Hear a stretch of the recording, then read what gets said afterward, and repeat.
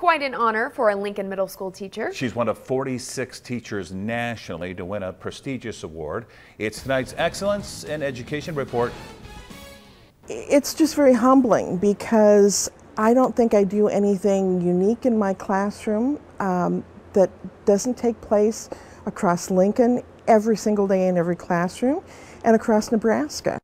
Doreen Ainsley is a winner of the California Casualty Award for Teaching Excellence. She won Nebraska's Top Teacher Award last year and is now in the running for the national prize.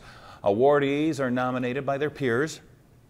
I'm really appreciative that some of my colleagues recognized that and nominated me. So yes, it's just a great honor. Ainsley has taught at Mickle for nearly 4 decades and wants to keep teaching for as long as she can. A big congratulations from us to her.